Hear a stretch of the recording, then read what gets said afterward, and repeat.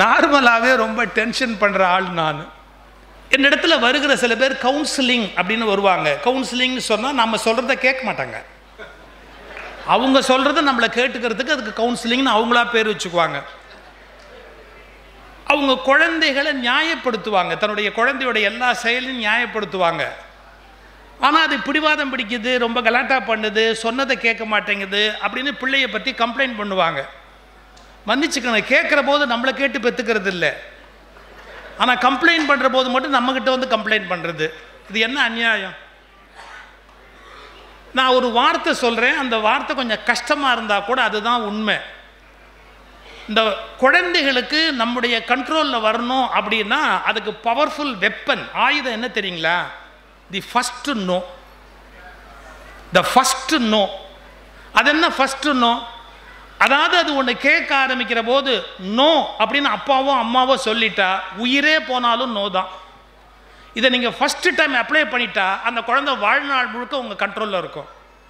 இப்போ நீங்கள் இங்கே வரும்போது ஒரு ஐஸ்கிரீமையோ இல்லை எதையோ ஒன்று பார்த்துட்டு குழந்தை கேட்குதுன்னு வச்சுங்க, நீங்கள் அதோட பேச்சுவார்த்தை நடத்துவீங்க. என்ன, உனக்கு ஏற்கனவே ஜலதோஷம், இதை தவிர எல்லா பக்கமும் பரவுதான், நீ இங்கே வந்து இந்த ஐஸை சாப்பிட்டா தொண்டை கெட்டு போச்சுன்னா நாளைக்கு ஸ்கூலுக்கு போக முடியாதான், அதனால் அம்மா சொன்னால் கேளு, நீ சாப்பிடாதேன்னு பேச்சுவார்த்தையில் ஆரம்பிப்பீங்க. அதெல்லாம் ஒன்றும் இல்லை, அதெல்லாம் ஒன்றும் கெட்டு போகாது, நான் சாப்பிடுவேன் அப்படிங்கும். சொன்னால் கேளு, வேண்டாம், சாப்பிட்டுட்டு நாளைக்கு ஜுரம் வந்தால் யார் பார்க்குறது? கங்கை ஒரு புறம் காவேரி ஒரு புறமாக உனக்கு ரெண்டும் கங்கை காவேரி இணைப்புன்னு இங்கேருந்து ஆரம்பிப்பேன். சொன்னால் கேளு, வேண்டாம் அப்படின்னு ஒரு 7-8 தடவை சொன்ன உடனே அது ஒரு காரியம் பண்ணு பாருங்க, டபக்குன்னு 2 காலை விரித்து கீழே உட்காந்து வாங்கி தரணும் அப்படின்னு ஒரு மறியல் ஆரம்பிக்கும். ஏன் இப்படி வெளியில் வந்து மானத்தை வாங்குற? நம்ம இந்திய தாய்மார்களுக்கெல்லாம் உள்ளுக்குள்ளே எவ்வளோ வேணாலும் மானம் போகலாம், ஆனால் வெளியில் வந்து வெளிமானம் மட்டும் போகக்கூடாது. வீட்டு மானம் எங்கே வேணாலும் வீட்டுக்குள்ளே போகலாம், வெளிமானம் மட்டும் போகவே கூடாது. ஏன் இப்படி வெளியில் வந்து மானத்தை வாங்குற? சொன்னால் கேட்க மாட்டேங்கிறியே, இப்படி பிடிவாதம் பண்ணுறியே அப்படின்னு. கடைசியாக வேணா வாங்கி கொடுத்தோம், இந்த ஒரு தடவை தான் உனக்கு வாங்கி தருவேன், நல்லா தெரிஞ்சுக்கோ, இந்த ஒரே தடவை தான் வாங்கி தருவேன், அடுத்த தடவை நான் வாங்கி தர மாட்டேன்னா தாட்டு, நீங்கள் அவுட்டு, நீங்கள் அவுட்டு. ஏன் தெரியுங்களா? அது கண்டுபிடிக்கும். அதாவது இவங்க வாங்கி தர மாட்டேன்னு முதல்ல சொல்லுவாங்க, நாம் சத்தத்தை கூப்பிட்ட வெக்கத்தில் அப்படியே அடங்கி போய் வாங்கி கொடுப்பாங்க.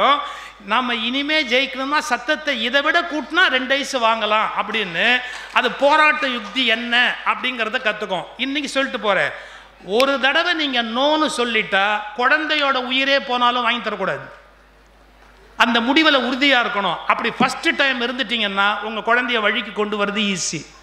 ஃபஸ்ட்டு டைம் அது ஜெயிக்கிறதுக்கு நீங்கள் விட்டுட்டீங்க அப்படின்னா உங்களால் அதை வாழ்நாள் முழுக்க கண்ட்ரோல் பண்ணவே முடியாது.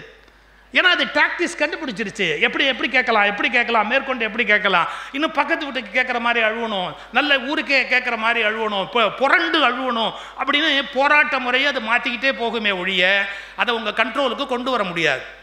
அப்போ என்ன சொல்கிறான் சைக்காலஜியில், the first no is so powerful.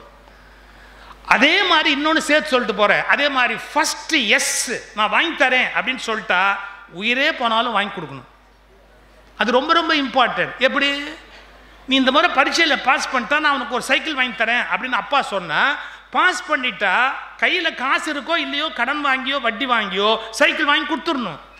ஏன், சொன்ன சொல்லை அப்பா காப்பாற்றுவார் என்ற நம்பிக்கை பிள்ளைக்கு வந்து விட்டால் அதன் பிறகு அவர்கள் உங்களை மீற மாட்டார்.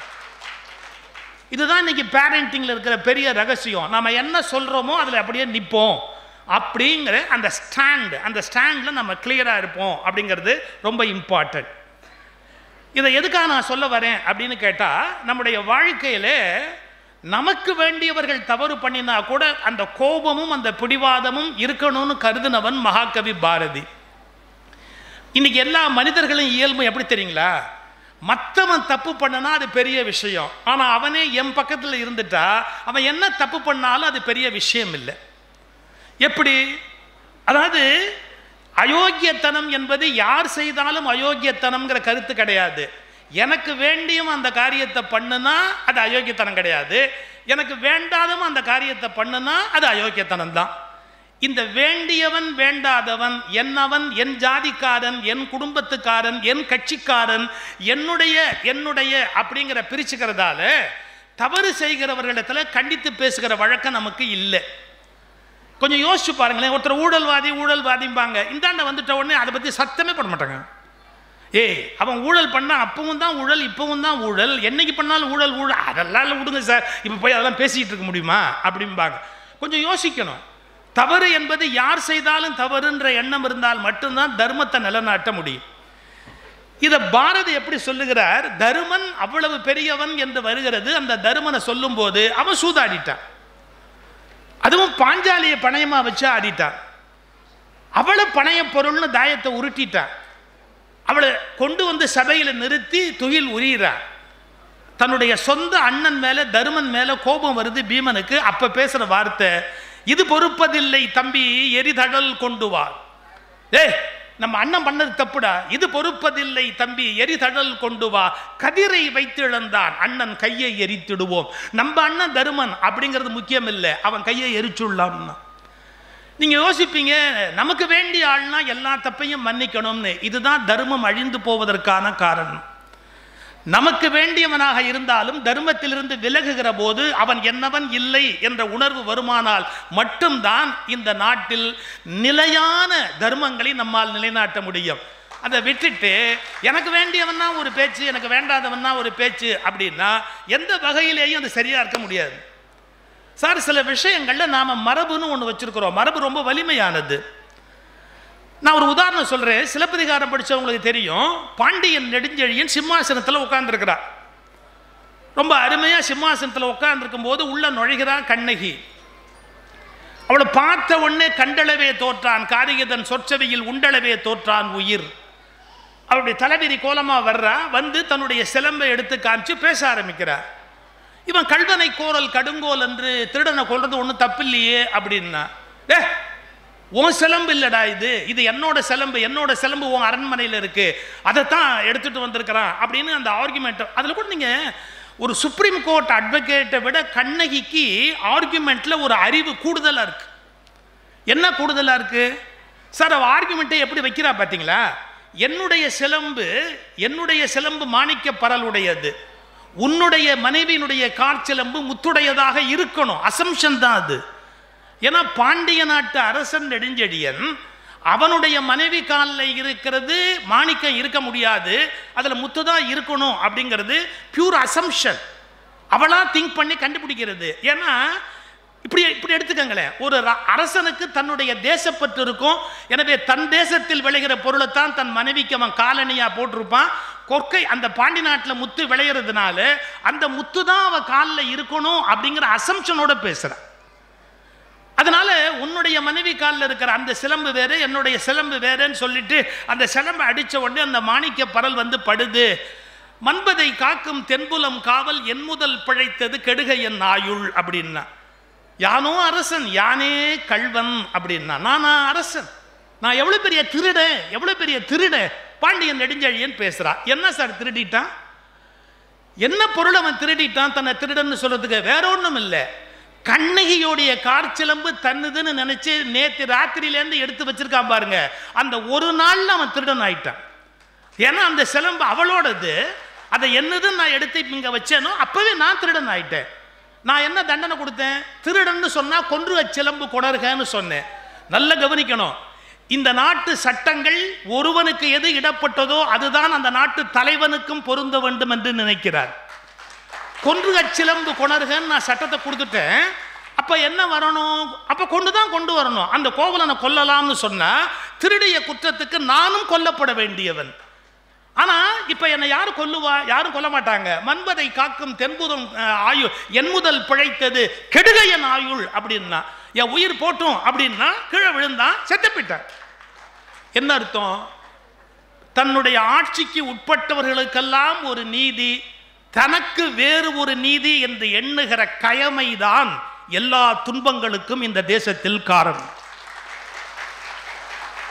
சார், சில விஷயங்களை நம்ம மனசு விட்டு பேச முடியல, சொல்லவும் முடியல. சொன்னால் சட்டம் பலவிதமான விஷயங்கள் குறுக்க வருகிறது.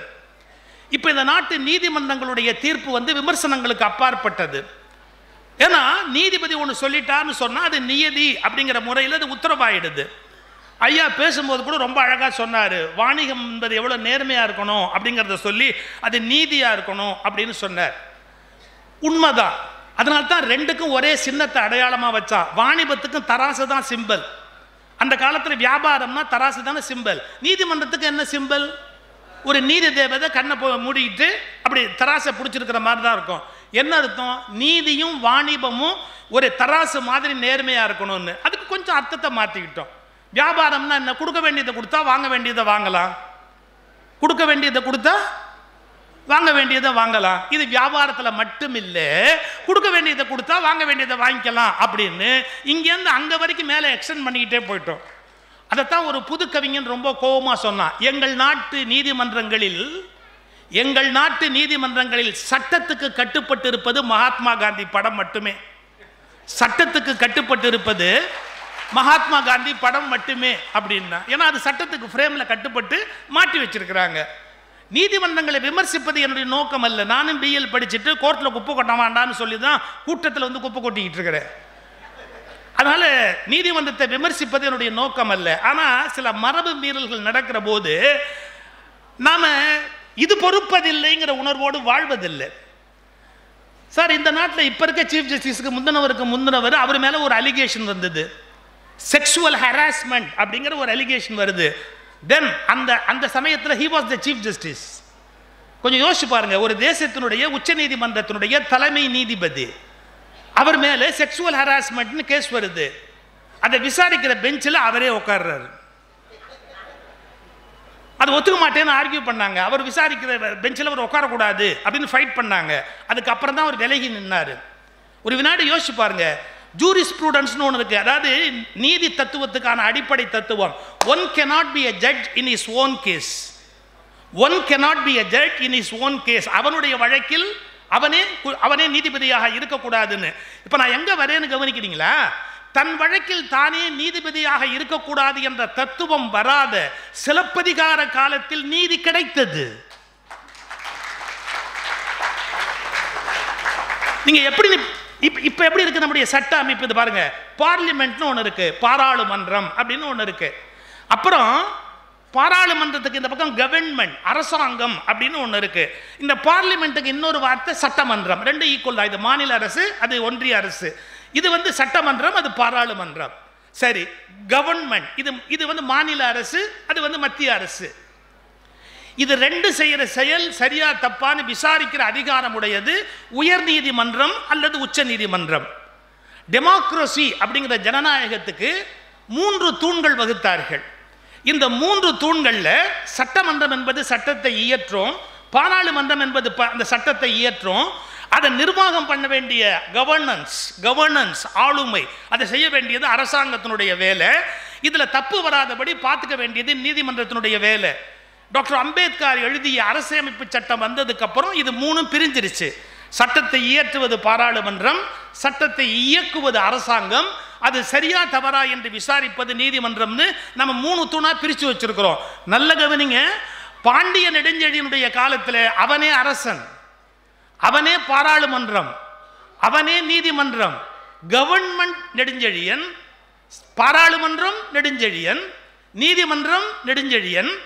3ம் இணைந்திருந்த காலத்தில் கிடைத்த நீதி 3ம் தனித்திருக்கிற இந்த காலத்தில் கிடைக்கிறதா?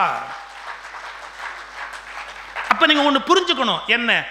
எந்த தியரி, பிலாசபி, புஸ்தகம், அரசமைப்பு சட்டம், இபிகோ, சிபிசி இதனாலெல்லாம் நீதி கிடைக்கல. நேர்மையுடைய மனிதர்களால் மட்டும்தான் தர்மத்தை கொண்டு போக முடியுமே ஒழிய சட்ட புத்தகங்களால் அல்ல. மனுஷன் யோக்கியனா இருக்கணும். மனுஷன் எங்க யோகியனா இல்லைன்னாலும் அந்த இடத்துல நீதி கிடைக்கிறதுக்கு வாய்ப்பு கிடையாது. மனுஷன் யோகியனா இல்லாத இடத்துல எத்தனை தர்ம புஸ்தகத்தை எடுத்து கையில வச்சாலும் அதனால எந்த பயனும் கிடையாது. அப்ப என்ன ஆகும்? கோபம் வரும், கொதிப்பு வரும். இது பொறுப்பதில்லை தம்பி, எரிதழல் கொண்டு வான்ற வன்முறை பிறக்க ஆரம்பிக்கும். எப்போ வன்முறை பிறக்கும்? யாரிடத்திலிருந்து நீதி வழங்கப்பட வேண்டுமோ அவர்கள் சரியான அந்த தர்மத்தை பின்பற்றாத போது ஒரு விதமான கோபக்குரல், கலகக்குரல் ஒலிக்க தொடங்கும். இப்போ நம்ம எல்லாத்தையும் அக்கு வேறு ஆணி வேறையா பிரித்து பேச முடியாது. ஆனால் சில உண்மைகளை சொல்லணும். உச்ச நீதிமன்றம் 3 முறைக்கு மேல வழக்கில் தெளிவா சொல்லுது. என்ன சொல்லுது? மாநில ஆளுநருக்கு என்று சொந்த அபிப்பிராயம் இருக்க முடியாது. மாநில ஆளுநருக்கு என்று சொந்த அபிப்பிராயம் எதுவும் இருக்க முடியாது. அதில் சட்டசபையில் பெரும்பான்மையுடைய ஒரு அரசின் தீர்மானத்துக்கு அவர் எப்போதும் கட்டுப்பட்டவர். இதை உச்ச நீதிமன்றம் தெளிவா சொல்லியாச்சு. எவன் சொன்னா என்ன, நான் அதை விட பெரிய ஆளு அப்படின்னு ஒரு ஒற்றை தனி மனிதன் சாதிக்க முடியும் என்றால் இது பொறுப்பதில்லை தம்பி, இது பொறுப்பதில்லை, இது பொறுப்பதில்லை. அப்ப உச்ச நீதிமன்றத்தினுடைய தீர்ப்புகளை விட ஒரு தனி மனிதனுடைய அகங்காரம் பெரிய விஷயமா? ஒரு தனி மனிதனுடைய அகங்காரம் மிக நீண்ட காலத்துக்கு செல்லுபடியாகுமா? அப்படியானால் உச்ச நீதிமன்றத்தின் நீதிபதிகளுக்கு என்ன மரியாதை இருக்கிறது இந்த நாட்டிலே? ஒரு மாநில ஆளுநருக்கு என்று சுயமான அபிப்பிராயங்கள் இருக்க முடியாது. உச்ச நீதிமன்றத்தினுடைய ஃபுல் பெஞ்ச் ஜட்ஜ்மெண்ட் அது. அவர் மாநில அரசினுடைய தீர்மானத்துக்கு கட்டுப்பட்டவர் என்று சொல்லுகிறது. ஐயா, இதில் வழக்கு விசாரணை வரும் என்றால் வரும், அவர்கள் பார்த்துக் கொள்ளுகிறார்கள். வரும் என்று சொல்வதற்கு உனக்கு என்ன அதிகாரம் இருக்கிறது? இதை பற்றியெல்லாம் இந்த நாட்டு மக்கள் கவலைப்படுவதே இல்லை. காரணம் என்ன என்றால், எத்தனை சட்டங்களை வகுத்து வைத்தாலும் தனி மனிதர்களுக்கு தர்மத்தின் மீது பிடிப்பு இல்லை என்றால் சட்டங்களை காப்பாற்ற முடியாது. நீ என்னடா சொல்றது, நான் என்னடா கேட்கிறது? தனி மனித அகங்காரம். இதை எதுக்கு சொல்ல வர? ஒரு ஒரு ஒரு பாரம்பரியம் இருக்கு. ஒரு நீதிமன்றம்னா அதுல எப்படி இருக்கணும், நீதிமன்றத்தில் முறை என்ன அப்படின்னு. ரஞ்சன் கோகாய் அதை மீறுகிறார் முதல் தடவை. தன் மீது வழக்கு வருகிற போது தானே அதில் ஒருவராக உட்கார நினைக்கிறாரு. அப்புறம் அந்த அம்மா ஒத்துக்க மறுக்கிறா, முடியாது, என்னால் ஏற்றுக்க முடியாது. அப்புறம் அதுக்கப்புறம் விலகி நிற்கிறாரு. வேற ஒரு பெஞ்சு ஃபார்ம் பண்றாங்க. அவர் உட்காந்துருக்கலாமா? முதல்ல அந்த கேஸை முழுசா நீங்க கவனிச்சு பார்த்தா தெரியும். பின்னால் அந்த அம்மாவுக்கு அப்பாயின்மெண்ட் கிடைச்சது. அந்த கேஸ் ஒண்ணும் இல்லாம போச்சு. இவரும் குற்றவாளி இல்லைன்னு வெளியில வந்தது. அந்த அம்மா மறுபடியும் அப்பாயின்மெண்ட் ஆகிறா. ஒண்ணுமே நமக்கு புரியல. இந்த தேசத்துக்குள்ள என்ன நடந்ததுங்கிறது யாருக்குமே தெரியல, என்ன பேசப்பட்டதுங்கிறது யாருக்குமே தெரியல. மக்களுக்கு முழுமையான உண்மை கிடைக்கவே இல்லை. நாம் மக்களாட்சி போன்ற ஒரு ஆட்சியை நடத்துகிறோமே ஒழிய நிஜமான மக்களாட்சியை நடத்துகிறோமா என்பது மிகப்பெரிய கேள்விக்குறி. டிரான்ஸ்பரன்சி, டிரான்ஸ்பரன்சி, வெளிப்படைத்தன்மைன்னு ஒன்று இருக்கணுமா இல்லையா? ரியல் இஷ்யூ என்ன, ரியல் கேஸ் என்ன, தப்பு நடந்ததா, தப்பு சுமத்தப்பட்டதா, அவர் மீது கற்பிக்கப்பட்டதா, அப்படியானால் மீண்டும் அந்த பெண்மணிக்கு எப்படி வேலை கொடுக்கப்பட்டது? டிரான்ஸ்பரன்சியே இல்லையே. அதோட முடிச்சிடணும், அதோட முடிச்சிடணும், அதோட முடிச்சிடணும் அப்படின்னா மக்களாட்சி என்ற போர்வையில் ஆட்சி நடக்கிறதா, நிஜமான மக்களாட்சியே நடக்கிறதா என்ற கேள்வி வருகிறது. எனக்கு அரசியல் பேசுவதில் ஆர்வம் இல்லை என்றாலும் தர்மம் பேசுவதில் ஆர்வம் இருக்கிறது. இது இரண்டுக்கும் இடையில் இருக்கிற வேறுபாடு பல பேருக்கு புரிவதில்லை. நான் கட்சி அரசியலில் நாட்டம் உள்ளவன் இல்லை, ஆனால் இந்த தேசத்தில் தர்மம் நிலைக்க வேண்டும் என்பதில் அதிக அக்கறை உடையவன். கொஞ்சம் யோசிச்சு பாருங்க. இன்னொன்னு, ஒரு ஆழமான ஒரு ஆழமான ஒரு பார்வை நமக்கு வேணும். எப்படின்னா, இந்த நாடு 1947 சுதந்திரம் அடையுது. சுதந்திரம் அடைகிற காலத்தில் மவுண்ட் பேட்டன் வந்து நமக்கு வைஸ்ராயா இருக்கார், கவர்னர் ஜெனரல் அப்படின்னு இருக்கிறாரு. அதுக்கு முன்னாடி 1935 நமக்கு டெமோக்ரஸியை பிரிட்டிஷ்காரன் கற்றுக் கொடுக்குறேன்னா மாகாண அரசு அப்படின்னு ஒன்று ஏற்படுத்தினான். ராஜாஜி போன்றவர்கள் முதல் மந்திரியா இருந்தாங்க. வேறு பல பேர் முதல் மந்திரியா உட்கார்ந்து இருந்தாங்க. கொஞ்சம் கொஞ்சம் காலம் மாறி மாறி இந்த பக்கம் தெற்கு பக்கத்தில் ஒரு பிரதமர் அப்படின்னு இருந்தாங்க. வெவ்வேறு பகுதியில் வெவ்வேறு பேருடைய ஆட்சி வந்தது. மாகாண அரசுகள் அப்படின்னு பிரிட்டிஷ்கார 1935 ஒரு மாடலா கொண்டு வரா. அப்போ ஆங்கிலேயர்கள் கவர்னரா இருக்கிறாங்க. ஆங்கிலேயர்கள் கவர்னரா இருக்கிறது எதுக்காக இருந்தாங்க அப்படின்னு கேட்டா, ஆக்சுவலா பிரிட்டனுடைய ரூல் இங்க இருக்கணும், பிரிட்டன் கண்ட்ரோல் இந்தியாவில் இருக்கணும். அப்போ அவங்க என்ன நம்புறாங்க, இவங்களுக்கு டெமோக்ரஸின்னு ஒரு சபை கொடுப்போம், இவங்க இதெல்லாம் முடிவு பண்ணட்டும், ஆனால் நமக்கு எதிராக இவங்க போயிடக்கூடாது, நாம தான் இவங்களை ஆளணும் அப்படிங்கிறதுக்காக அவன் வந்து வைஸ்ராய் அப்படின்னு ஒரு ரோல் வச்சிருந்தான். அப்புறமா கவர்னர் அப்படின்னு ஒரு ரோல் வச்சிருந்தான். ஆங்கிலேயர்களுடைய ஆட்சி காலத்தில் அது இருந்தது. அதுல ஒரு நியாயம் இருக்கு. ஏன்னா அவன் நியாயம்னா அக்கிரமத்தில் ஒரு நியாயம் இருக்கு. ஏன்னா அவன் அந்நியன், நம்மளை ஆண்டு கொண்டு இருந்தா, அதனால அவன் தன்னுடைய மேலதிகாரம் இருக்கணும் அப்படிங்கிறதுக்காக ஒரு கவர்னர், ஒரு வைஸ்ராய், ஒரு கவர்னர் ஜெனரல் இது மாதிரியான போஸ்ட் அவனே வச்சுக்கிட்டான் பிரிட்டிஷ்காரன். ஏன் கேள்வி, 1947 இங்கிலீஷ்காரன் நம்மளை விட்டு போனதுக்கு அப்புறமா நமக்கு எதுக்கு ஒரு கவர்னர் ஜெனரல்? இந்த நாட்டு மக்கள் மாகாண மாநில அரசு அமைக்கிற போது அதை சூப்பர்வைஸ் பண்றதுக்கு ஒரு இங்கிலீஷ்காரன் வேணுங்கிறதுக்காக அவன் ஒரு கவர்னர் ஜெனரல் அப்படின்னு ஒருத்தரை வச்சான். நம்ம கவர்னர் ஜெனரலை சப்ஸ்டியூட் பண்ணிட்டு பிரசிடென்ட் ஆஃப் இந்தியா அப்படின்னு ஒன்று கொண்டு வந்தோம். நீங்க நல்லா ஆராய்ச்சி பண்ணி பார்த்தீங்கன்னா ஆங்கிலேயர்கள் முறையை காப்பி அடிச்சோம். ஆங்கிலேயர்கள் இங்கு இருக்கிற அரசாங்கத்தை வேவு பார்ப்பதற்காக வைத்திருந்த பதவி இந்த நாட்டு பிரதமரை விட மேலான ஒரு பதவியாக ஜனாதிபதி பதவியை வைத்துக் கொண்டார்கள்.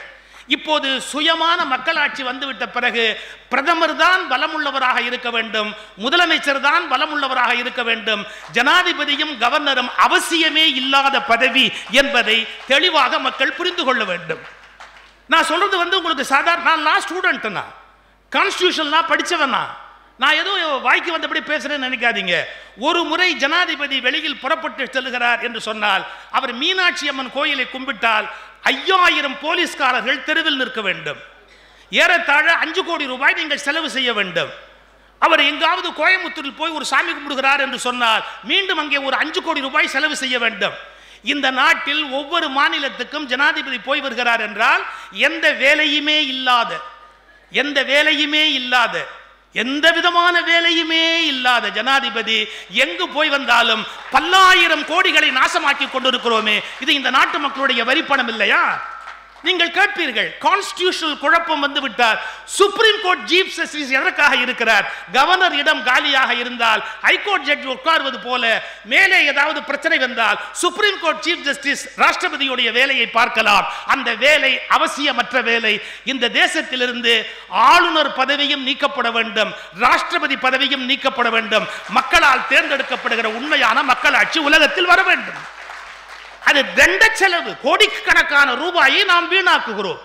அவர்களுக்கான பாதுகாப்பு செலவு, அவர்களுக்கான போக்குவரத்து செலவு, அவர்களுக்கான விமான செலவு, அவர்களுக்கான விரயங்கள், மருத்துவம், 6 மருத்துவரோடு சேர்ந்துதான் ஜனாதிபதி பயணிப்பார் வெளியில் போவதாக இருந்தால்.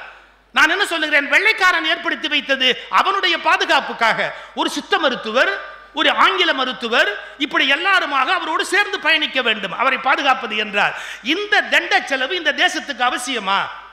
நல்லபடியாக நீங்கள் யோசித்தால் ஒரு உண்மை பெரியும்.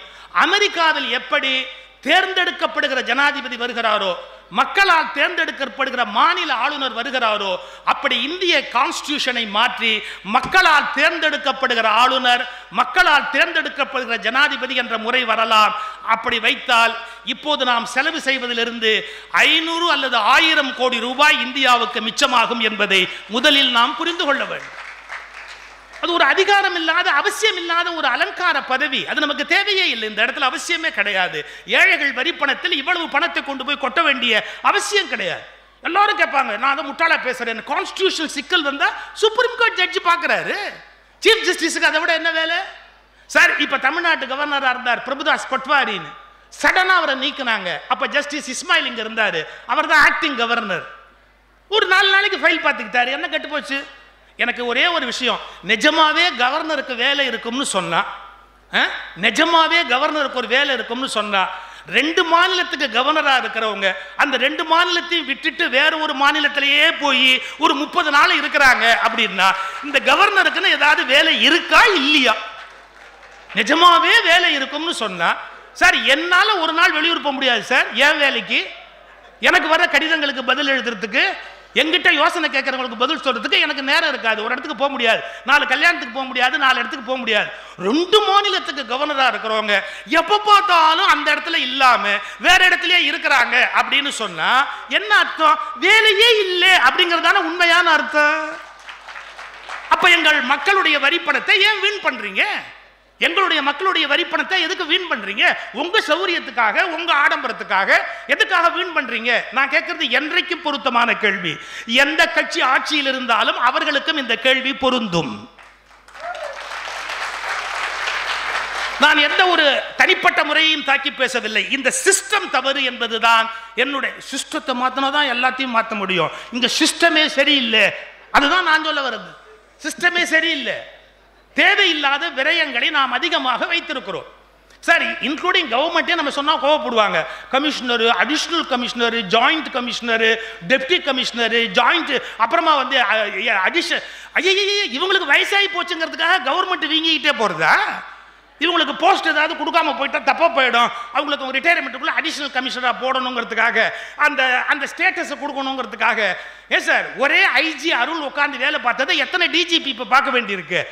இதெல்லாம் மக்களுடைய வரிப்பணம் வீணா போகுதுங்கிறத பத்தி நம்ம கவலைப்படணும். எப்ப வீட்டில் எக்கானமியை பத்தி நம்ம கவலைப்படுறோமோ அப்படி நாட்டினுடைய பொருளாதாரத்தை பத்தியும் கவலைப்பட முடியும். நீங்க எப்படி வேணா நினைச்சுக்கீங்க, இது பொறுப்பதில்லை தம்பி, இது பொறுப்பதில்லை.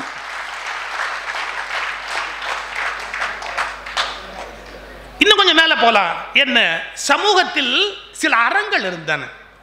என்ன சொல்றாங்க சார், ஒரு 15 நாளைக்கு முன்னாடி யூடியூப்ல ஒரு பேச்சாளருடைய பேச்சை கொண்டு வந்து என்கிட்ட காட்டுறாங்க. நான் இந்த சமயத்துறையில் தமிழில் 50 ஆண்டுகளுக்கு மேலே கால் ஊன்றியவன், 50 ஆண்டுகளுக்கு மேலே நான் மேடையில் பேசி அனுபவப்பட்டவன். அவர் என்னை பற்றி ஒரு சர்க்காஸ்டிக்காக கமெண்ட் அடிக்கிறாரு. என்ன வேணா சொல்லலாம். சுகி சிவத்துக்கு போதுமான படிப்பு இல்லை, சுகி சிவத்துக்கு போதுமான ஆங்கில அறிவு இல்லை, தமிழ் இலக்கியங்கள் அறிவு இல்லை, சமஸ்கிருத ஞானம் இல்லை, எது வேணாலும் சொல்லலாம். அவர் சொன்ன வார்த்தை அப்படியே சொல்லட்டுமா? சூத்ர உபன்யாசகன். ஒரு சூத்ர உபன்யாசகன் வந்தான், இருக்கிற இடம் தெரியாம காணாம போயிட்டான். அவன் ஒன்றும் படிக்கவே இல்லை, அவனுக்கு ஒன்றும் அறிவே இல்லை. ஏன் சார், சமத்துவம் விடுதலை அடைந்து பெருமை அடைந்த நாட்டில் தமிழ் பேசுகிற ஒருவனை சூத்ர உபன்யாசகன் என்று சொல்லுகிற அந்த அதிகார திமிர் எங்கிருந்து வந்தது என்பதை பற்றி யாராவது கவலைப்பட வேண்டாமா? இதே குற்றத்தை விவேகானந்தர் மீது சொன்னார்கள். அமெரிக்கா போன போது ஒரு சூத்திரன் போய் இந்து தர்மத்தை பற்றி அமெரிக்காவில் பேசுவதா என்று கேட்டார்கள். விவேகானந்தரையும் சூத்திரன் என்று அழைத்தார்கள், சுகி சிவத்தையும் சூத்திரன் என்று அழைக்கிறார்கள். இது என்ன? இந்த நாட்டில் சுதந்திரம் வந்ததா வரவில்லையா? இந்த நாட்டில் சமத்துவம் வந்திருக்கிறதா வரவில்லையா? என்ன சொல்றாங்க? சூத்ர உபன்யாசகன் வந்தான், இருக்கிற இடம் தெரியாம போயிட்டான், வளர்றான், அப்படி ஒருத்தர் கமெண்ட் அடிக்கிறாரு. இது எந்த வகையில ஒரு நியாயமா இருக்க முடியும்? யோசிச்சு பாருங்க. சமூகத்தில் இன்னும் சமத்துவம் என்பது முறையாக நிலைநாட்டப்படவில்லை. பிறப்பொக்கும் எல்லா உயிர்க்கும் என்ற வள்ளுவனுடைய வழிமுறை இந்த இந்திய மண்ணினுடைய தாரக மந்திரமாக முற்றிலும் மாற்றப்படவில்லை என்பதை புரிந்து கொள்ள வேண்டும். சார், சில வரலாறு உங்களுக்கு தெரியாது, சில வரலாறுகள் உங்களிடமிருந்து மறைக்கப்பட்டன. நீங்க புஸ்தகம் எடுத்து படிச்சதில்லை. நீங்க மிஞ்சி போனா என்ன, ஒரு ரமணிச்சந்திரன் நாவல் படிப்பீங்க, பாலகுமாரன் நாவல் படிப்பீங்க, இல்ல ஜெயகாந்தன் நாவல், ஜெயமோகன் நாவல் படிப்பீங்க. இது படிக்கிறவங்களே பெரிய, அது நாவல் படிக்கிறது ஒரு பெரிய கலையாட்டம் நினைக்கிறீங்க. கட்டுரை புத்தகங்கள் எத்தனை படிச்சீங்க? வரலாற்று புத்தகங்கள் எத்தனை படிச்சீங்க? இந்த நாட்டினுடைய வளர்ச்சி, வீழ்ச்சி, இந்திய வரலாறு, சொல்லப்பட்ட வரலாறு, மறைக்கப்பட்ட வரலாறு, திரிக்கப்பட்ட வரலாறு, இதெல்லாம் எடுத்து எத்தனை நீங்க எடுத்து படிச்சு பார்த்தீங்க? ஒரு சம்பவம் சொல்லட்டுமா? தஞ்சாவூர் பக்கம் தருமபுரத்துக்கு பக்கத்தில் மன்னம்பந்தல்னு ஒரு ஊர் இருக்கு, தெரியுமா? மன்னம்பந்தல். அந்த ஊருக்கு அந்த பேர் எப்படி வந்தது? மன்னம்பந்தல். மன்னர் கேம்ப் பண்ணியிருந்த இடம், புரியுதா? பந்தல் போட்டு மன்னர் தங்கின இடம். மன்னர் கேம்ப் பண்ண ஊருக்கு மன்னம்பந்தல்னு பேரு. ரைட். அவர் ஏன் அங்க கேம்ப் போட்டாரு? 48 நாள் தங்கி இருந்தாரு.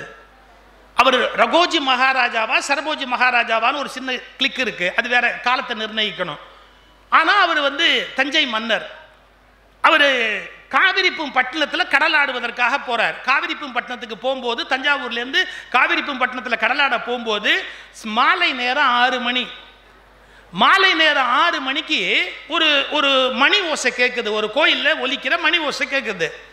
அவர் சிறந்த பக்தர், அவர் அந்த தஞ்சை மன்னர் சிறந்த பக்தர். அதனால என்ன பண்ணார், தன்னுடைய பல்லக்கிலேருந்து கீழே இறங்கி கையை உயர்த்தி அந்த மணி ஓசை கேட்ட திசை நோக்கி கும்பிட்டார். ஏதாவது தப்பா? இது ஒரு 6 மணிக்கு கோயிலில் மண்டிக்கிறாங்க, அடித்த உடனே அந்த கோயிலை நம்ம மனசால நினைச்சு கும்பிடணும் அப்படின்னு அந்த மன்னர் கையெடுத்து இப்படி கும்பிட்டார். தப்பா? இது கூட இருந்தவன் சொன்ன, மகாராஜா கும்பிட்டுட்டீங்களே, தப்பா கும்பிட்டுட்டீங்களே, ஏன்டா கும்பிட்டு, என்னடா தப்புன்னா, அது சூத்ர சமாதி, அது ஒரு சூத்திரனோட சமாதி. ஷோ, அப்படியா? நான் அதை கும்பிட்டுட்டேன், இடிக்க சொல்றாத, இடிட, அதை இடிக்க சொல்லு. மன்னருக்கு கோவம் வந்துருச்சு, இட அதை அப்படியே இடிச்சிருன்னு. நான் சொல்றதுல எல்லளவும் கற்ப கிடையாது. தருமை ஆதீன குரு மரபு வரலாறுன்னு புஸ்தகம் இருக்குது. தருமை ஆதீன குரு மரபு வரலாறு புஸ்தகத்தை எடுத்து படிச்சு பாருங்க. 7ஆம் பட்டம், 7வது குருமகா சன்னிதானமாக இருந்தவர் திரு அம்பல தேசிகர். அவருடைய அருளாட்சி காலத்தில் அந்த வழியா கடலுக்கு போற தஞ்சாவூர் மன்னர் அதை பார்த்துட்டு கையெடுத்து கும்பிட்டவர். யாரோ கூட இருந்தவன் சொன்னா அது சூத்திர சமாதி அப்படின்னா உடனே, வேணாம்ப்பா வேணாம்ப்பா, நான் எப்படி அதை கும்பிட்டேன், அதை இடி, இனிமே எவனுமே கும்பிடக்கூடாது அப்படின்னார். எது கும்பிட்ட பாவம் போறதுக்கான் இடிக்கணும்னு உத்தரவு போடுறாரு. அவர் உத்தரவு போட்ட உடனே 4 பேர் போனா இடிக்கலான்னு போனா. சார், அப்படி போன உடனே 4 பேர் போய் இடிக்க போன போது அற்புதம் நடந்ததுன்னு எழுதுறாங்க. இருக்கட்டும், நம்புறவங்க நம்புங்க, நம்பாட்டி போங்க. அந்த தருமபுரத்தில் பட்டத்தில் இருந்த பெரியவர்கிட்ட போய் சொல்றாங்க, இது மாதிரி மூல சன்னதியை இடிக்கிறாங்க அப்படின்னு. அவர் ஒரு பாட்டு பாடினார். அப்போ ஈசன் பலஹீனன் என்ற கால்.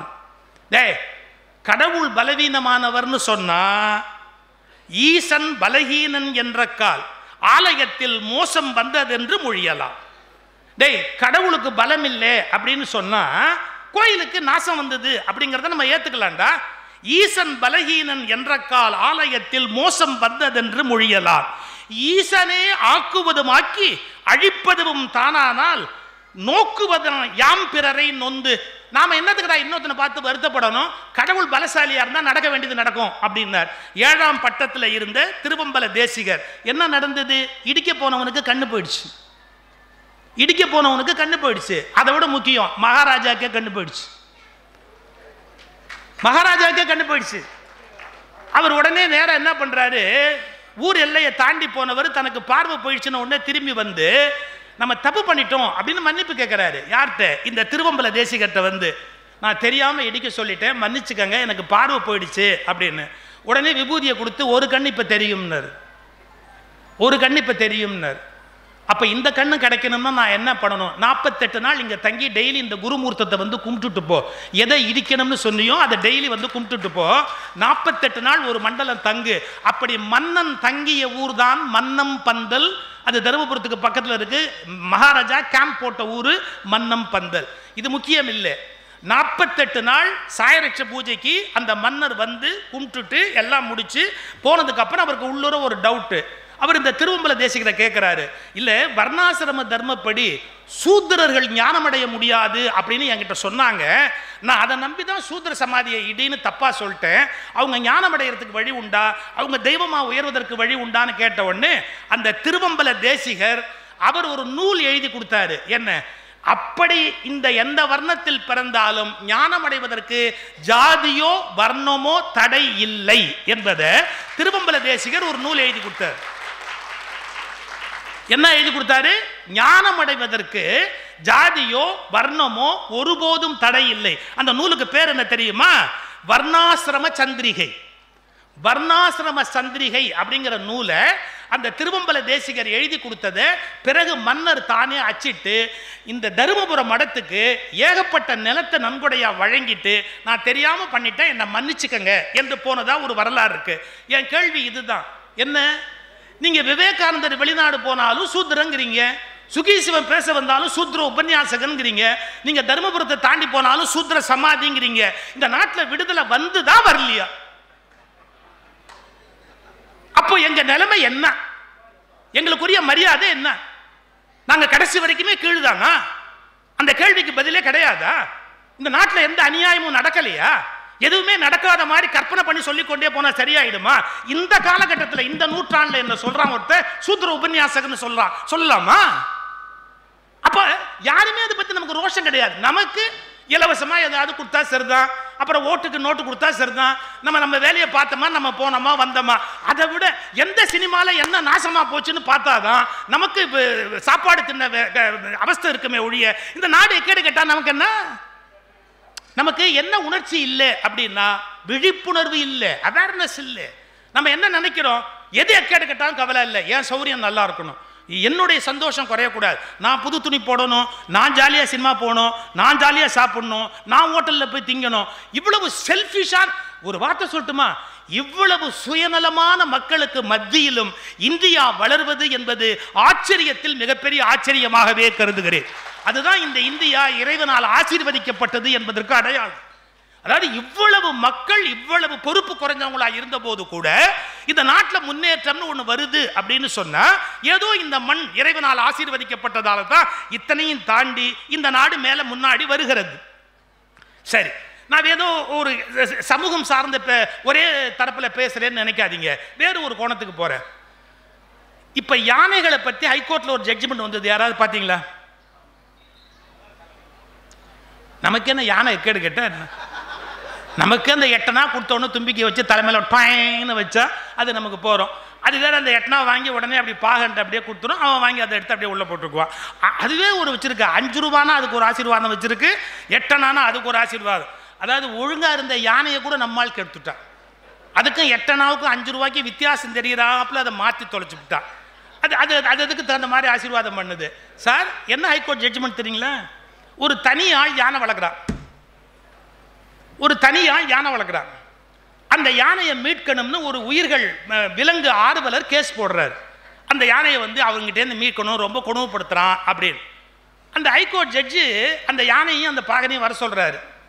அந்த யானை பாகன் சில விஷயம் சாப்பிட கொடுப்பான்ல உங்களுக்கு, அதை கொடுக்கும்போது அது அவனோட அப்படி ஈசிக்கிட்டே இருக்கும். உங்களுக்கு முழுசாக தெரியுமோ தெரியாதோ, ஒவ்வொரு பாகம் ஒரு டெக்னிக் வச்சுருப்பான். சில பாகம் யானைக்கு பொடி கொடுப்பான். எது? மூக்குப்பொடி. இவன் கெட்டது காணாதுன்னு அதையும் பழக்கி வச்சுருவான். மூக்குப்பொடியை லேசாக கொடுத்துருவான். அது அவனை பார்த்தாலே தடவிக்கிட்டே நிற்கும். இன்னும் சில பேர் இருக்கான் ஃபில்டர் காஃபி கொடுத்து கெடுத்தவன் இருக்கிறான். அது வந்து ஃபில்டர் காஃபி ஒரு இவ்வளோ பெரிய சொம்பில் வைக்கணும், அதுக்கு உஷ்ஷுன்னு ஒரே உறிஞ்சிடும். அது ஃபில்டர் காஃபி தான் குடிக்குமே ஒழிய ப்ரூ நெஸ் குடிக்காது. அப்படி ஒரு யானை இருக்குது, பழக்கி வச்சிருக்கிறான் அவன். எதுக்கு சொல்ல வரேன்? பாகனுக்கு ஒரு டெக்னிக் உண்டு. அதுக்கு ஒரு சின்ன வஸ்துல ஆசையை உண்டு பண்ணி தான் கண்ட்ரோல்லே வச்சிருப்பான். அது அவன் மேலே தேய்ச்சிக்கிட்டே நிற்கும். அது வேணுங்கிறதுக்கு போதெல்லாம் அப்படி தேய்ச்சிக்கிட்டே இருக்கும். அது பார்த்தா அன்பாக இருக்கிற மாதிரி தெரியும். அவன் அந்த காரியத்தை பண்ணிட்டான். எப்படி? அந்த யானை தங்கிட்ட பிரியமாக இருக்கிற மாதிரி. உடனே ஹைகோர்ட் ஜட்ஜி ஆர்டர் போட்டார், இவ்வளவு பிரியமாக இருக்கிற யானையையும் அந்த பாகனையும் பிரிக்கக்கூடாது, அது நிஜமாவே அவங்கள்ட்ட அன்பாக தான் இருக்குது, அதனால பிரிக்கக்கூடாதுன்னு ஆர்டர் போட்டார். முடிஞ்சு போச்சு கேஸ். ஆனால் அந்த யானையை காப்பாற்றணும்னு நினச்சவன் தொடர்ந்து அந்த யானையை அவன் எங்கெங்கே வாடகைக்கு விடுறான், வாடகைக்கு விடுற இடத்துலலாம் எப்படி அடிக்கிறான், அதை லாரியில் எப்படி அடித்து ஏற்றுறான், அது லாரியில் ஏற முடியாமல் சரிஞ்சு கீழே விழுந்து ஒரு கருங்கல் ஜல்லியில் விழுந்து அதுக்கு உடம்பெல்லாம் எப்படி புண்ணா போச்சு, அந்த யானையோட முதுகெலும்பு எவ்வளோ வீக் ஆகிடுச்சு, இது எல்லாத்தையும் அவன் தள்ளி இப்போ தான் ஒன்று கண்டுபிடிச்சிருக்கானே சார். என்ன? இந்த செல்ஃபோன் கேமரான்னு ஒரு பாவி ஒன்றை கண்டுபிடிச்சிருக்கானு. ஒரு 10,000 பேர் செத்தே போயிட்டான். ஏன்னா அவங்க என்னந்து எல்லாத்தையும் எடுத்து சொல்லிச்சுடுறான். ரகசியத்துக்கு இடமே கிடையாது. நீட்டாக எடுத்துட்டான். அந்த யானையை எப்படியெல்லாம் இம்சை பண்ணுறாங்கிறதெல்லாம் கம்ப்ளீட்டாக எடுத்துட்டு, அதை விட முக்கியம், இந்த யானை ஆரோக்கியமாக இருக்குன்னு சர்டிஃபிகேட் வாங்குறான். அதை வாடகைக்கு விடலாம்னு சர்டிஃபிகேட். நம்ம நாட்டு தான் கொடுக்க வேண்டியதை கொடுத்தா வாங்க வேண்டியதை வாங்கிக்கலாம் தான் எல்லாத்துலேயுமே ஒரு கணக்கு இருக்குது. அதை பற்றி கவலையே கிடையாது நமக்கு தான். அந்த உயிர் இருந்தால் என்ன, செத்தா என்ன, போனால் என்ன, நமக்கு நம்ம டேபிள் ட்ராவில் வாங்க வேண்டியதை வாங்கியாச்சுன்னா எதில் வேணாலும் கையெழுத்து போடுவோம்ல. சார் அப்துல் கலாமுக்கு ஒரு அரெஸ்ட் வாரண்ட்டு ஒரு மேஜிஸ்ட்ரேட் இஷ்யூ பண்ணார் சார். அப்துல் கலாம் சாருக்கு அரெஸ்ட் வாரண்ட் ஒருத்தர் இஷ்யூ பண்ணார். ஏன் அரெஸ்ட் வாரண்ட் கையெழுத்து போடுவார் பார்த்தீங்களா, அதில் அப்துல் கலாம் பேர் போட்டு ஒருத்தர் உள்ள வச்சுட்டான். கையெழுத்து போட்டார். முடிஞ்சு போச்சு. இது என்ன ஏதுன்னு படிச்சார? படிக்கல. என்ன பண்ணி தொலைக்கிறது? அவர் காலேஜிலேயே படிச்சாரா படிக்கலையா நமக்கு தெரியாது. அப்புறம் இதை படிச்சாரா படிக்கலையா நமக்கு எப்படி தெரியும்? ஏன் இவ்வளோ உரிமையாக பேசுறேன்னு கேட்குறீங்களா? என் கூட படித்தவங்க 6 பேர் ஹைகோர்ட் ஜட்ஜு, 3 பேர் சுப்ரீம் கோர்ட் ஜட்ஜு. என் கூட படித்தவங்க. ஒரே ஒரு விஷயம், எல்லாரும் ரிட்டையர்ட் ஆயிட்டாங்க. நான் ரிட்டையரே இன்னும் ஆகவே இல்லை. ஜாலியாக இருக்கு. முந்தா நாள் நாங்கள் எங்கள் காலேஜ் கெட் டுகெதர், நாங்கள்லாம் செட்டாக இருந்தவங்கலாம் எல்லாரும் என் கூட செல்ஃபி எடுத்துக்கிட்டாங்க. சுகிஷு உன்னோட ஒரு ஃபோட்டோ எடுத்துக்கலாம்னா என் பொண்டாட்டி என்னை திட்டுவா அப்படின்னு என் கூட ஃபோட்டோ எடுத்துக்கிட்டாங்க. கர்வத்தில் பேசலை. என்னன்னா, சட்டம் படித்ததை விட தமிழ் படித்தது தான் என்னை வாழ்வித்துக் கொண்டிருக்கிறது. அவங்க இப்போ பச்சை இங்கில் கையெழுத்து போட முடியாது. நான் எப்போ வேணாலும் எந்த இங்கில் வேணாலும் கையெழுத்து போடுவேன். சரி தள்ளி வைங்க. அந்த உரிமையில் தான் கேலியாக பேசுகிறேன், வேற ஒன்றும் இல்லையே. எனக்கு ஜூனியர் தானே இப்போ இருக்கிற எல்லா மேஜிஸ்ட்ரேட்டுமே எனக்கு ஜூனியர் தானே, அதனால சொல்கிறேன். விடுங்க. எதுக்கு சொல்ல வரேன்? இவன் எடுத்தான் சார், எடுத்துட்டு ஹைகோர்ட்டில் கொண்டு போய் ப்ரொடியூஸ் பண்ணான். அவன் ஒரு விலங்கு நல ஆர்வலர். அந்த ஹைகோர்ட் ஜட்ஜஸ் படிச்சுட்டு கல்லை தண்ணி விட்டாங்க. அது பெருசு இல்லை. இம்மீடியட்டாக உடனே ஈரோடு, அந்த யானை வச்சிருக்கிற இடம், ஈரோடுக்கு ட்ராவல் பண்ணாங்க. சடனாக போய் இன்ஸ்பெக்ஷன் பண்ணால் அந்த யானையை அடிச்சுக்கிட்டு இருக்கிறாங்க. அவங்களே பார்த்துட்டு க்ளீனாக ஆர்டர் போட்டாங்க. என்ன போட்டிருக்கிறாங்க? யானைகளை இனிமேல் தனியார் வாங்கக்கூடாது, கோயில்களில் கூட அவற்றை பாதுகாப்பாக கவனிக்க வேண்டும், இனிமேல் அறநிலையத்துறையில் கூட யானைகள் வாங்கக்கூடாது, யானைகள் இயற்கை சூழலில் வாழ வேண்டியவை, அவற்றை மனிதர்கள் சொந்த லாபத்துக்காக தவறுதலாக பயன்படுத்துகிறார்கள். இது பற்றி ஒரு வரிசையாக அவங்களுடைய ஆர்டர்ஸ் ஒரு 8 போட்டு அந்த ஜட்ஜ்மெண்ட் காப்பி என்கிட்ட இருக்கு. ஒன்று மட்டும் தெரிஞ்சுக்கங்க, நான் எது பேசினாலும் என் பின்னாடி பேப்பர் இல்லாமல் நான் பேச மாட்டேன். சில பேர் சொல்கிறான் சுகி சிவம் பெதட்டுறாரு, உளர்றாரு, ஆதாரம் இல்லாமல். தாரம் இல்லாமல் வாழ வேண்டிய வாழ்க்கை கூட வரும்டா. ஆதாரம் இல்லாமல் மேடையில் ஏறுறதுக்கு ஒருபோதும் முடியாதுடா. எல்லாத்துக்கும் நான் அப்படியே ஒவ்வொன்றுக்கும் நான் டாக்குமெண்ட் வச்சிருக்கிறேன், ஜட்ஜ்மெண்ட் காப்பி கையில் வச்சிருக்கிறேன். எது பேசினாலும் சார். அப்புறம் அவனை பாராட்டுறாங்க, நீ இப்படி ஒரு தனி ஆர்வலர், முயற்சி செய்து யானைகளை காப்பாற்றுறதுக்காக அவனை பாராட்டுறோன்னு. இப்போ சொல்கிறேன், நீங்கள் யானையை பற்றி ஏன் யோசிக்கணும் அப்படின்னு கேட்டால், யானையோடைய ஒரு உயிரோட இயல்பு என்ன சார்? யானையோட இயல்பு என்ன தெரியுங்களா? தனியாக அதால் வாழ முடியாது சார். அது ஒரு கூட்டமாகவே வாழ்ந்து பழக்கப்பட்டது. உங்களுக்கு தெரியுமா, மனுஷனில் அம்மா செத்துட்டா கூட பிள்ளையை வளர்க்க முடியாது. யானையில் பிரசவத்தில் தாய் யானை செத்து போயிட்டா கூட குட்டி யானைக்கு ஒரு நஷ்டம் கிடையாது. ஏன்? பெரியம்மா யானை, சித்தி யானை எல்லாமா சேர்ந்து அதை அப்படியே காப்பாற்றி அதை முழுக்க வளர்த்து ஆளாக்கி வெளியே விட்டுரும். இதெல்லாம் என்ன பியூட்டிங்கிறீங்க? அதுக்கு பாட்டி யானை போகிறோம், பெரியம்மா யானை போகிறோம், சித்தி யானை போகிறோம், அதுங்களே ப்ரொடெக்ட் பண்ணிவிடும். தாயார் எங்கேயோ வெள்ளத்தில் அடிச்சுட்டு போயிடுச்சு, பிரிஞ்சு போச்சுன்னா யானைங்க ஒன்றும் கஷ்டப்படாது, குட்டிங்களை அதுங்களே வளர்த்துரும். பாசமானது. இதை விட ரெண்டாவது விஷயம், 18 மணி நேரம் ஒரு நாளைக்கு அது நடக்கணும். அதனுடைய உடம்பு அமைப்பு இருக்கு இல்லையா, அதுங்களுக்கு 18 மணி நேரம் நடக்கணும், 6 மணி நேரம் தான் தூங்கணும். அதை விட முக்கியம் என்ன தெரியுமா? 18 மணி நேரமும் திங்கணும். அது இப்படி போவோம், 2 இலையை பறித்து திங்கும், 2 இலையை பறித்து திங்கும், அங்கே திங்கி இங்கே திங்கும், ஒரு தென்னை மட்டையை உருவோம், ஒரு வாழை மரத்தை உருவோம், அப்படியே தின்னுக்கிட்டே போகும். எங்கள் இந்த பக்கம் ஆரம்பித்தா மேற்கு தொடர்ச்சி மலை வரைக்கும் போய் மைசூர் வரைக்கும் போய் அது ஒரு பாதை வச்சிருக்கு தனக்குன்னு. அப்படியே போயிட்டு திரும்பி அங்கேருந்து புறப்பட்டு மறுபடியும் மழை ஆரம்பித்தோடனே திரும்பி இப்படி வரும், இந்த பக்கம் கடைசி வரைக்கும் வரும். அப்போ அதுக்குன்னு ஒரு வழிமுறை வச்சிருக்கு. 1, அது கூட்டமாக வாழ்ந்தால் தான் சந்தோஷமாக இருக்கும். 2, அதுக்கு கட்டி போடவே கூடாது, அது நடந்துக்கிட்டே இருக்கணும். 3, வயிறார சாப்பிடணும், அப்போ தான் அது சந்தோஷமாக இருக்கும்.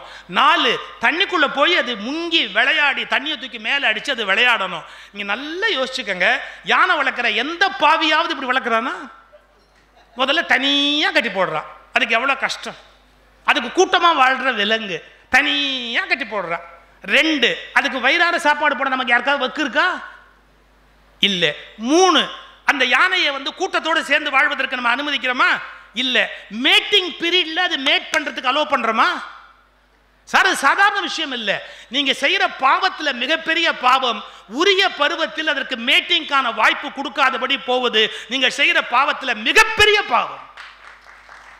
இப்போ நாம நம்ம பொண்ணுக்கு கல்யாணம் ஆகலைன்னா வருத்தப்படுறோமே, யானை தன்னுடைய இணையோடு இருக்க வேண்டாமா? அதனுடைய பருவத்தில் அது அதனுடைய இணையோடு இருந்து மகிழா இருக்க வேணாமா? நீங்க கொண்டாந்து கட்டி வச்சுக்கிட்டீங்கன்னா ஒரு இடத்துல நாம எப்படி சார்? என் பொண்ணு ஒரு தடவை வந்தா, சின்ன குழந்தையா இருந்த போது, அப்பா நாய் வளர்க்கலான்னா. இது நான் சொல்றது இப்போ என் பெரிய பொண்ணுக்கு 35 வயசு ஆச்சாமா? அது கூட ஒய்ஃப் தான் கேட்கணும்.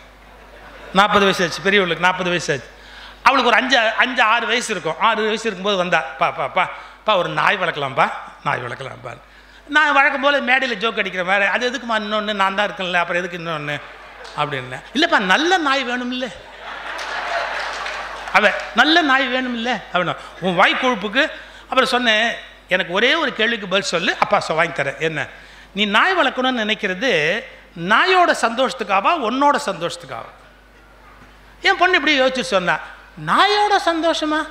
ஏன் சந்தோஷத்துக்காக தான் நாய் வாங்கி தர முடியாது. ஏன் நீ சந்தோஷமா இருக்கிறதுக்கு அதை கொண்டாந்து உள்ள வச்சு இம்சை பண்ணுவியா? நாயோட சந்தோஷத்துக்காக நீ நாய் வளர்க்குறேன்னு சொன்னா அப்பா வாங்கி கொடுத்துருப்பேன். ஆனால் ஓ சந்தோஷத்துக்காக நீ நாய் வளர்க்குறேன்னு சொன்னா அப்பா வாங்கி தர மாட்டேன் அப்படின்னு. அப்புறம் ஒரு 5-10 வருஷம் கழிச்சு ஏமாத்தி அதே மாதிரி நாயோட சந்தோஷத்துக்குன்னு சொல்லி வாங்கிட்டேன். அப்புறம் நானும் இவளும் தான் பார்த்தோம். ஒரு வாரம் அதுக்கு கவனிச்சா, அதுக்கப்புறம் அதை கவனிக்கவே இல்லை. அது பரிதாபமாக நிற்கும், அது பாசத்துக்கு இயங்கும். எவ்வளோ சார், நான் வெளியில் போகும்போது சார், நான் வீட்டை விட்டு வெளியே போகும்போது அப்படியே சங்கிலியில் கட்டியிருந்தா கூட பரபரப்புன்னு பரபரக்கும். அது ஒரு காரியம் பண்ணும் சார். திடீர்னு அங்கேருந்து ஓடி வரும், 2 முன்னங்கால அப்படியே வச்சு இந்த சட்டையில் மேலே வச்சுருவோம். நான் நல்லா வெள்ளையும் சொல்லையுமா ட்ரெஸ் பண்ணிக்கிட்டு புறப்பட்டா அதுக்கு என்ன தெரியும், அதை பற்றி ஓடி வந்து இந்த 2 முன்னங்கால அப்படி வைக்கும். அது ஒன்றாவது ஒரு தப்பான அபிப்பிராயத்தில் இருந்தது. இந்த வீட்டுக்கு இவன் தான் எஜமானன்னு ஒரு ராங் இம்ப்ரெஷன். அது இந்த தாவா கட்டி நக்கி கொடுங்க சார், இந்த தாவா கட்டி நக்கி கொடுக்கும். எனக்கு இன்னும் அதை நினச்சா கண்ணில் தண்ணி வரும். ஒரு விலங்கை நம்ம வளர்க்குறோம்னா அதனுடைய சந்தோஷப்படி வளர்க்கணும். நீ அவர் ரொம்ப தமாஷா பேசினா எனக்கு இப்படி பேச வராது, அவர்களுக்கு ஹியூமர் வராது. ஆனால் எங்களுக்குள்ள ஒரு ஹியூமர் நடந்தது. நான் வெளியில் போகும்போதே ஒய்ஃபை கேட்டேன், ஏம்மா நாயை கட்டிட்டியான்னு. நான் தான் எப்போவோ கட்டிட்டேனேன்னா. ஆனால் என்ன நாயின்னு சொன்னதில் உங்களுக்கு இவ்வளோ சந்தோஷம் இருக்கு பாருங்க. இந்த வஞ்சனை ஆகவே ஆகாது. நான் தான் எப்போவோ நாயை கட்டிட்டேனே அப்படின்னா சார் அந்த அந்த உயிரினங்கள்னா அதனுடைய மகிழ்ச்சிக்கு நம்ம வளர்க்கணும் சார். ஒன்று சொல்லட்டுமா? நான் வீடு கட்டினேன் கோயம்புத்தூரில். GK Sundaram, Lakshmi mills GK Sundaram, அவர்கிட்ட போய் பத்திரிகை வைக்கிறேன். கோயம்புத்தூரில் நான் அப்போ இருந்தேன். கம்பன் கழக தலைவர் அவர், எங்கிட்டலாம் பிரியமாக இருப்பார். அதனால் பத்திரிகை போய் வைக்கிறேன். அவர் தெலுங்கும் தமிழும் கலந்து தான் பேசுவார். வீடு உங்களுக்கு மட்டும் கட்டியிருக்கீங்களா இல்லை இல்லை எல்லா உயிருக்கும் கட்டியிருக்கீங்களா அப்படின்னா. எல்லா உயிருக்கும் சேர்த்து நான் ஜூவா நடத்துறது எனக்கு புரியல. ஐயா என்ன சொல்கிறீங்க? இல்லை இல்லை, நீங்களும் பிள்ளைங்களும் இருக்கிறதுக்கு மட்டும்தான் வீடு கட்டியிருக்கீங்களா இல்லை எல்லா உயிரும் இருக்கிறதுக்கு வீடு கட்டியிருக்கீங்களா? பெருச்சாளி வலை உட்படவா கட்டுவாங்க? எனக்கு புரியலன்னு. அவர் என்ன கேட்டார் தெரியுமா? மரங்கரம் வச்சிருக்கியான்னு கேட்குறாரு. மரங்கரம் வச்சிருக்கியான்னு கேட்குறாரு. ஏன்? அது வந்து 2 கிளி உட்காரும், 2 மைனா வந்து உட்காரும் இல்லையா, 2 பறவை வந்து உட்காரும். எனக்கு அப்படியே அசந்து போயிட்டேன். அடே உண்மைதான். நான் இப்போவும் எங்கள் வீட்டில் சப்போட்டா மரம் வச்சுருக்கிறேன். நமக்கு சப்போட்டா யாரும் இல்லாட்டாலும் சப்போட்டா இருக்கலாம்ல, ஒன்றும் தப்பு இல்லைல்ல.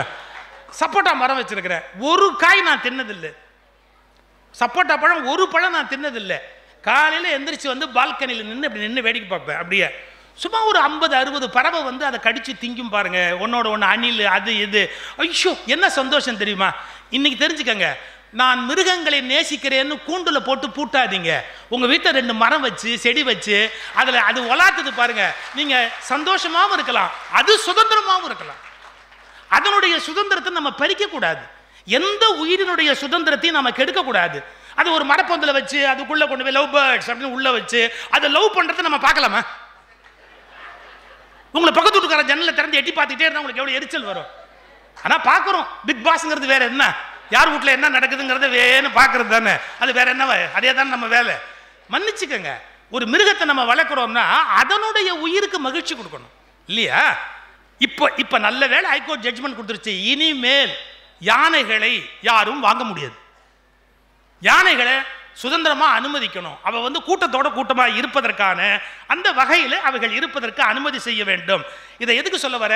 எல்லா உயிர்கள், எங்க பாரதி கவலைப்பட்டால, காக்கை குருவி எங்கள் ஜாதி, நீள் கடலும் மலையும் எங்கள் கூட்டம், நோக்க நோக்க களி ஆட்டம், விட்டு விடுதலை ஆகி நிற்பாய் இந்த சிட்டுக்குருவியை போலே.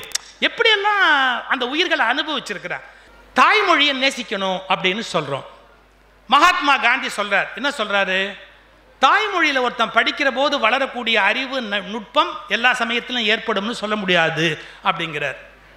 அவர் ஒரு கடிதம் எழுதுறாரு. ஒரு கடிதம் எழுதும்போது குஜராத்தியில் எழுதுறார். அவர் ஒரு கடிதத்தை ஜெயிலில் இருக்கும்போது, சிறையில் இருக்கும்போது குஜராத்தியில் எழுதுறாரு. யாருக்கு? அவருடைய மனைவி கஸ்தூரிபாவுக்கு கடிதம் எழுதுறாரு ஜெயிலேருந்து. அந்த பிரிசன் ஆஃபீஸர் என்ன சொல்றான்? இந்த பாரு, இங்கிலீஷ் தான் எனக்கு படிக்க தெரியும், நீ என்ன எழுதியிருக்கேங்கிறத நான் படித்தாதான் வெளியில் அனுப்ப முடியும். நீ குஜராத்திலெல்லாம் எழுதுனா என்னால் உன் ஒய்ஃபுக்கு அனுப்ப முடியாது. ஏன்னா ஜெயிலை பொறுத்த வரைக்கும் ஜெயிலர் வந்து லெட்டரை படிக்கணும், நீங்கள் என்ன எழுதியிருக்கேங்கிறத படிக்கணும். அதனால இங்கிலீஷில் எழுதி கொடு, உனக்கு தான் இங்கிலீஷ் தெரியும் இல்லை, இங்கிலீஷில் எழுதி கொடு. காந்தி சொன்ன பதில் சொல்லட்டுமா? சொந்த மனைவிக்கு யாராவது அந்நிய மொழியில் கடிதம் எழுதுவார்களா? எவ்வளோ பெரிய வார்த்தை சார் அது, காந்தியோட வார்த்தை. சொந்த மனைவிக்கு யாராவது அந்நிய மொழியில் கடிதம் எழுதுவார்களா? அப்படி ஆங்கிலத்தில் எழுதுவதை விட நான் எழுதாமலேயே இருந்து விடுகிறேன். காங்கிரஸ் மாநாடு நடக்குது, ஒருத்தர் பேசுறாரு. அவர் ஆங்கிலத்தில் பேசும்போது காந்தி சொல்றாரு, நீ ஏன் ஹிந்தியில பேசக்கூடாது அப்படிங்கிறார். அவர் சொல்றாரு, எனக்கு ஹிந்தி தெரியாதுங்கிறார். யாரோ ஒருத்தர் எனக்கு ஹிந்தி தெரியாதுன்னார். நீ ஒரிசாலேருந்து தானே வந்திருக்கிற, ஒரிய மொழியிலேயே பேசு. நீ ஒரிய மொழியில பேசுறது நேதாஜியை கூப்பிட்டு சொல்றார், உனக்கு ஒரிய மொழி தெரியும் இல்ல, அவ என்ன பேசுறான்னு மற்றவங்களுக்கு விளக்கி சொல்லு, புரியுதா? ஏன் தெரியுமா? அப்ப சொல்றார் காந்தி ஒரு வார்த்தை, தாய்மொழியில் தன் உணர்ச்சியை வெளிப்படுத்துவது போல் வேறு மொழியில் தன்னுடைய அன்பையும் ஆற்றலையும் வெளிப்படுத்த முடியாது. இது காந்தி வாழ்ந்த நாடா சார்? இது காந்தி வாழ்ந்த நாடா சார்? தாய்மொழியில் தன் உணர்ச்சியை வெளிப்படுத்துவதை போல வேறு மொழியில் நீ உன்னுடைய அன்பை வெளிப்படுத்த முடியாது அப்படிங்கிறாரு. இதை நம்ம புரிஞ்சுக்க வேண்டாமா? அவங்க தாய்மொழிக்கு அவங்கவுங்க முக்கியத்துவம் கொடுக்கணும்னு நினைச்சா அதை மொழி வெறின்னு சொல்றதா? எல்லாருமே அவனுடைய தாய்மொழிக்கு முக்கியத்துவம் கொடுப்பான். இன்னும் கூட சொல்லட்டுமா, இந்த நாட்டை இன்னும் பிரில்லியண்டான சயின்டிஸ்ட், அதாவது ஆற்றல் பூர்வமான அறிவாளிகள் வந்திருக்க முடியும். இரவல் மொழியில் படிப்பதால் தான் சிலர் மட்டுமே அறிவாளி ஆகிறார்கள். தாய்மொழியில் படிக்க பழகினால் புதிய புதிய சிந்தனையாளர்கள் இந்த உலகத்தில் நிச்சயம் தோன்றுவார்கள். இந்த தாய்மொழி வழியான அந்த சிந்தனை, இப்போ கூட உயர்நீதிமன்றத்தில் தீர்ப்பு தமிழில் விவாத மொழியாக தமிழை ஏன் வைக்கக்கூடாதுன்னு கேட்டபோது நம்முடைய உச்சநீதிமன்ற தலைமை நீதிபதி மறுத்துட்டார்னு ரிப்ளை கொடுத்துருக்குறாங்க. எக்ஸாக்டாக அதான் பதில் வந்திருக்கு. நல்லா யோசிச்சு பார்க்கலாம். இப்போது தமிழ்நாட்டில் ஒரு கேஸ் நடக்குது. அந்த கேஸ் யார் மேலே நடக்குதோ அவனுக்கு ஏதாவது புரியுமா? அவன் போய் உட்காந்துருக்கான். வக்கீல் நமக்கு தான் பேசுகிறாரா அவனுக்கு பேசுகிறாரான்னு எப்படி தெரியும்? கொஞ்சம் யோசிச்சு பாருங்க. அவங்க தாய்மொழியில் அவன் பேசினா என்ன பேசுகிறாங்கன்னு கவனிக்கலாம். இல்லை, இது தெரியணுமா இல்லையா? அப்போ அந்தந்த மாநிலத்தினுடைய நீதிமன்றங்களில் அந்தந்த மாநில மொழி ஒரு வழக்காடு மொழியாக இருந்தால் என்ன தப்பு? சாரி அப்போ ஜட்ஜஸை டிரான்ஸ்ஃபரே பண்ண முடியாது அப்படின்னு சொன்னா, ஜட்ஜஸுக்கு 2 மொழி தெரியணும்னு சொல்லு. அந்த 2 மொழி தெரிஞ்சவன் தான் ஜட்ஜா வர முடியும்னு சொல்லு. அவனுக்கு எந்த மொழி தெரியுமோ அந்த மாநிலத்துக்கு டிரான்ஸ்ஃபர் பண்ணு. இல்லை, மினிமம் 3 மொழி ஜட்ஜுக்கு தெரியணும். நாங்கள் மாத்திரத்துக்கு வசதியா டிரான்ஸ்ஃபர் பண்ணுறதுக்கு வசதியா, அதனால ஜட்ஜு படி. நீ ஜட்ஜை படின்னு சொல்லு, அதை விட்டுட்டு ஜனங்களை படின்னு சொல்லி கஷ்டப்படுத்துற. இந்த நாட்டு ஏழை விவசாயி இனிமே போய் வேற மொழி படிச்சுட்டு வர போறானா? அவனுக்கு கேஸ் நடக்குது, என்ன நடக்குதுன்னே தெரியலையே, கோர்ட்டுக்குள்ள என்ன நடக்குதுன்னு அவனுக்கு புரிய மாட்டேங்குது.